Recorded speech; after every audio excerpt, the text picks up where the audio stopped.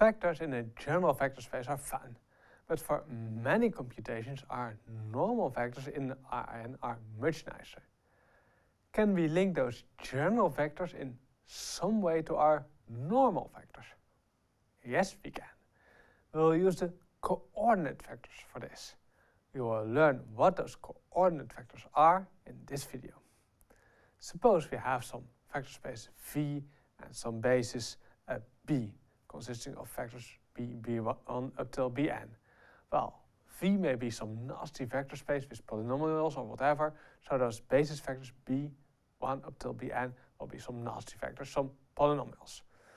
Suppose I have some x in my vector space V, then I can write this x in terms of my base vectors in a unique way, with weights C1 till Cn.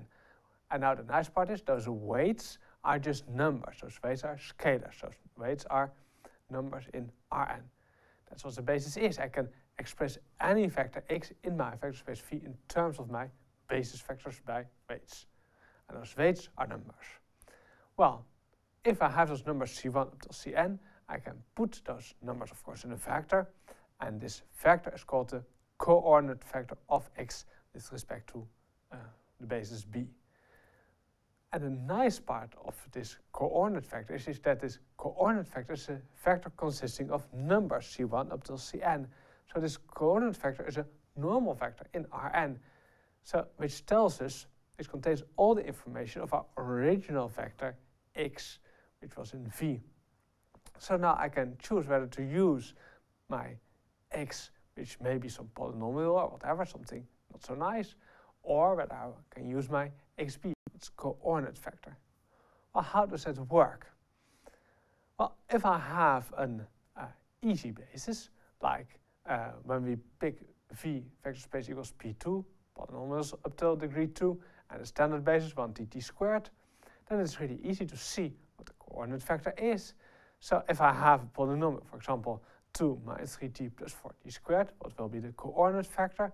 Well, the coordinate vector contains the weight which I need to put in front of the base vectors 1t and t squared in order to get my polynomial 2 minus 3t plus 4t squared. So what weights do I have?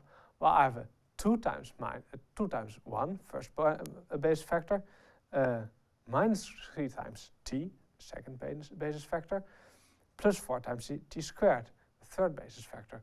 So my coordinate vector will just be 2 minus 3, 4, a vector in R3.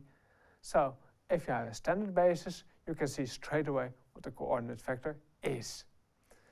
Now, finally, already for later purposes, what we're actually doing is the following.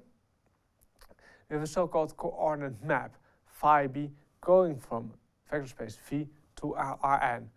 And this phi b, this coordinate map, assigns to every point in the vector space, so to any x in the vector space, its coordinate vector in Rn.